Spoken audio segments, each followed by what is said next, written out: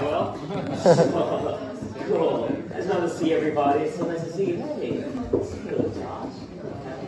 Oh my gosh, hello. Hi, it's so good to see everybody. Cool. Nice. Thank you, everybody, for coming to this cool event. I'm really honored. In fact, I can speak on behalf of the collective, being one of the co-founders of it. And we're really honored for all of you to be here for this event that is based partially on, or is based around the aspects of our collective. And also, I'm really honored by Adam's book. It's a really, really cool and interesting book in its own right. And it's really special because, like, when we were like kids and we started Elephant Six, it was built into it that it was like an invitation. We knew like 5 other people like us, and we were like, we need to meet the other 10 or 20 people that are out there, the kids our age that are like recording on 4 tracks, and they like the Beach Boys as well as punk rock, and like it turned out that like it like worked.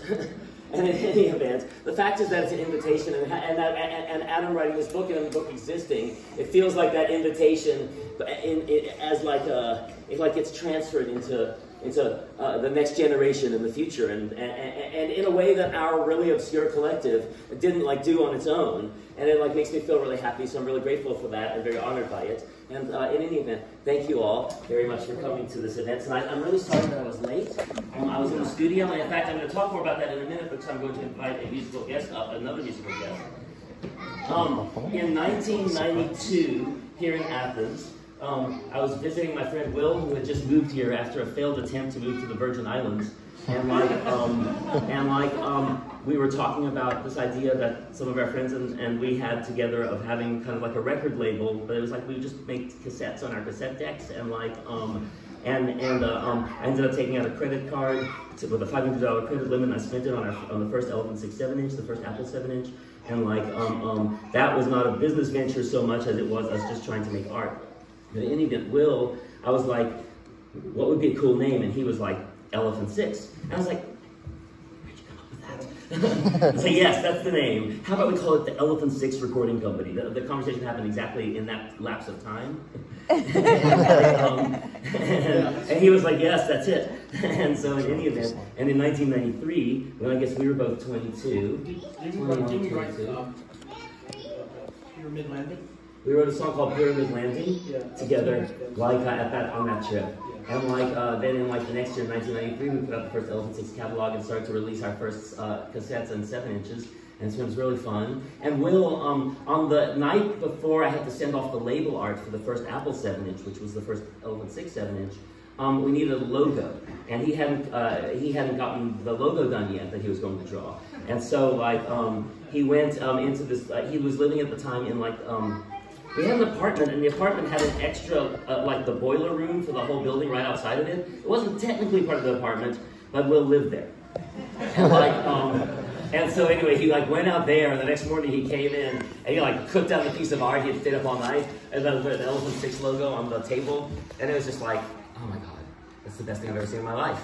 It was it. So we sent it off on time, and in any event, that same, within days of that, I went to a tattoo shop, and I got the most painful experience of my life. An Elephant 6 tattoo when I was 21, and with Will's logo, and I'm still very proud of it. And at that time, I was like, man, one day it's gonna look like I'm a sailor, and I have this blue tattoo, and I'm really old. But it only took till I was 50. So, it's not that old, young people. It happens quickly. Yeah. And you don't feel as different. Yeah, I was 22, now I'm 50. That's right. You don't feel as different as you look when you're this age. Okay. Cool. Will referenced a song called "Warm Milk and Chocolate" that we recorded together in our our mentors, our college-age mentors, attic. Yeah, they had a attic recording machine. Yeah, a house. And so, why don't we play that, Will? I think it came by semi-implied request from our friends on stage. Is that cool? Yeah, yeah. Do you want to take the lead vocal? This is the one. You take the lead vocal. Is this the one I had before? Oh my gosh. There's a bunch right next to you on the floor. I see them, but do I engage them? Yes. Yes. Okay. Okay. That's right.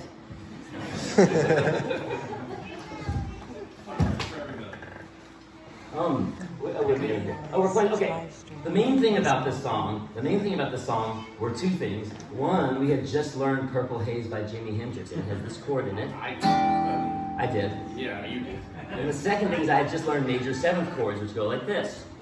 And so that's all that the song is. So you thought I was being really clever, but I just learned those chords. Please. Need a mic? Yes, you need that mic. Can you bend it over towards you? Yeah. Okay. Is that cool? Are you doing the whole thing or the lead? I forgot. I'm doing the high. Okay. You ready? Yeah. Okay, so this song's called Warm Milk and Chocolate. And it's just about my life at the age of 15. Okay.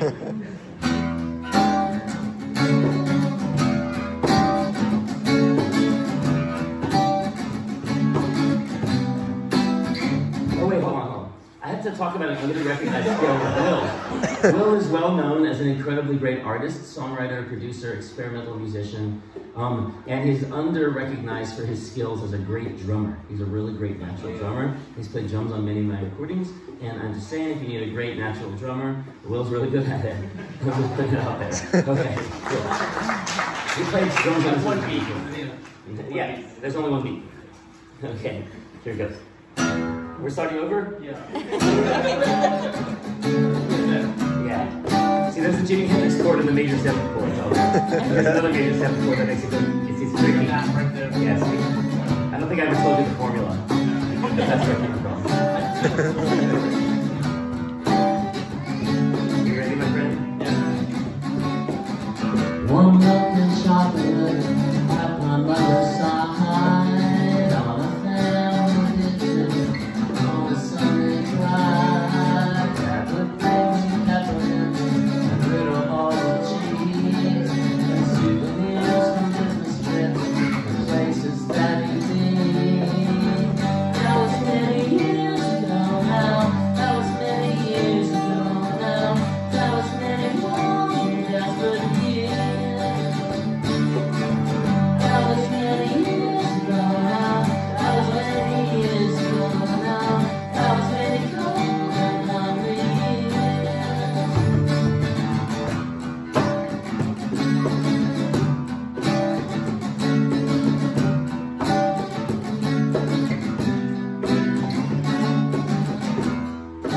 what the next part is? Saxophone? I should know this. I already used up the lyrics. It's been like 36 years or something like that.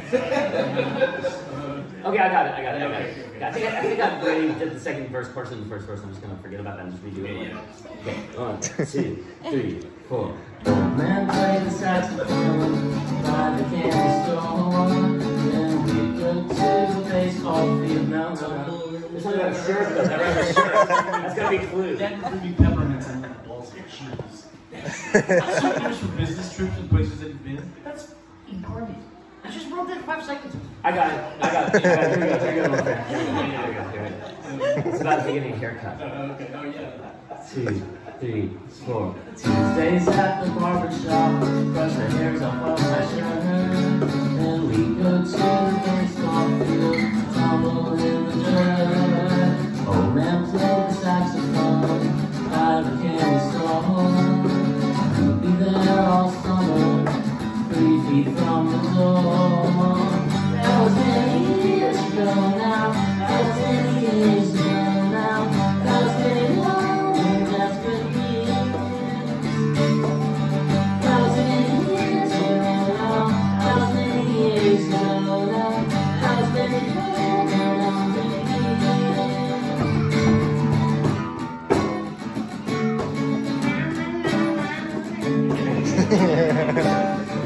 There's a guitar solo. The other one.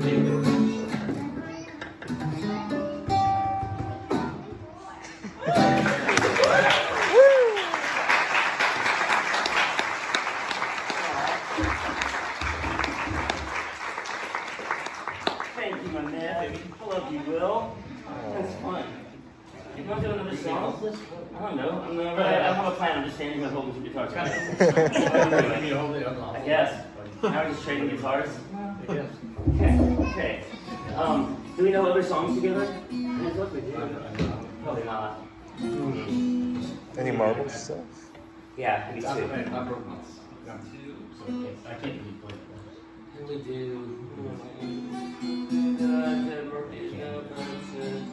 You want to play will you play drums with me on the song? Sure. On the back of my guitar? Is that, wait, on the back of AJ's guitar and the back guitar. Okay. Play it. It's not mine. But I am going to use that one. Okay. I'm going to do Stream Running Over. You played it with me before a lot of times. Apple song. Yeah. Is that cool? Yeah, It's like.